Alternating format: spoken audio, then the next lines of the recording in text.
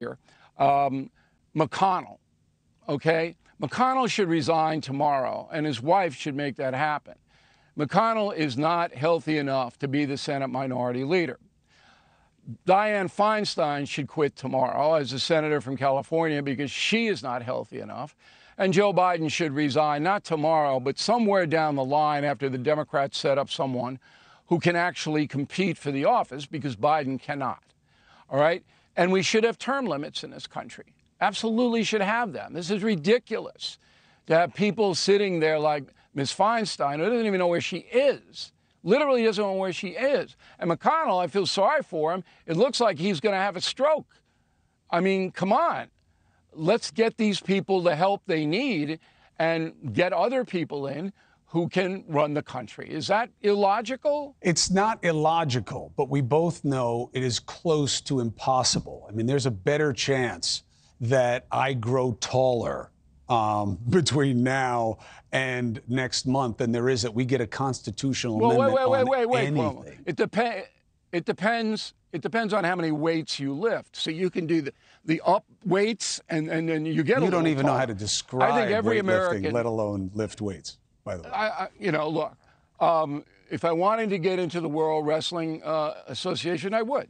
But I'm an intellectual, all right? So I lift weights with my mind. I think every American should email Senator McConnell's office tomorrow, every American, and say, please resign for the sake of your health. Same thing with Dianne Feinstein, same thing with Joe Biden. That would be what is best for the country. I think that, it doesn't need to happen to both sides for it to be the right move. I don't understand why the Republican leadership. I'm three individuals, in my opinion, who cannot do their jobs. Well, that's just my opinion. I got you. I got you. All right. What I'm saying is I don't like the quiet from the leadership, because clearly all that matters to them is the seat and advantage. And I felt the same way. Look, I felt the way. I didn't think it was a fair assessment of Nancy Pelosi's vitality. But in terms of where the party seemed to be wanting to go, I thought that she overstayed her welcome there. And these people, I believe the parties, all they want to do is just play to advantage. I disagree with you 100% on Pelosi.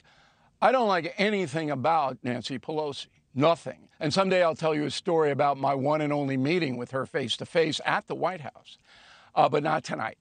Nancy Pelosi was the best Speaker of the House the Democrats could ever have. All the members on the Democratic side feared her wrath, the wicked witch of the West. You didn't toe the line, she cut your money off cold. You were dead.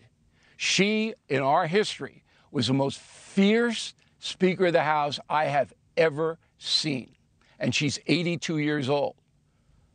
I see it differently, but I've known her a very long time, and I have a lot of respect for what she did, as we both know. Yeah, she's probably nice to you. Much harder. No, she doesn't like a lot of things that I've said and questions that I've asked. I'm certainly not her favorite. She can't cut off your money, Cuomo.